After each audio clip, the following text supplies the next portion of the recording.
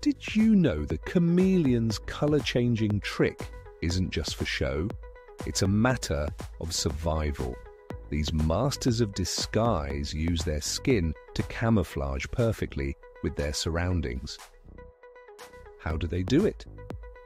Their skin has special cells called chromatophores, which change color based on signals from the chameleon's brain.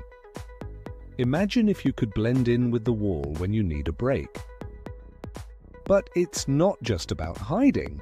Chameleons also use their colors to communicate, attract mates, signal danger, or just show off. So the next time you see a colorful chameleon, remember, it's not just a pretty face, it's a survival kit.